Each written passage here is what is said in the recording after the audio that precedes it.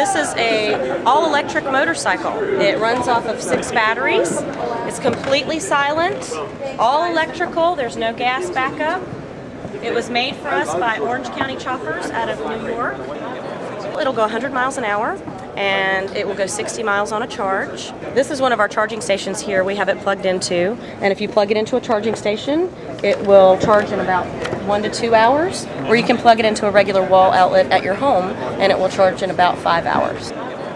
The framework of this is made out of partially recycled wind turbine blades, which we also make. And if you look at the front spokes here on the motorcycle, they are also simulating wind turbine blades.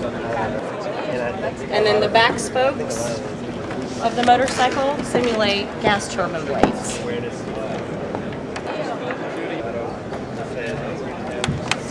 The lighting system on this motorcycle is LED, energy efficient. You can see it's pretty bright.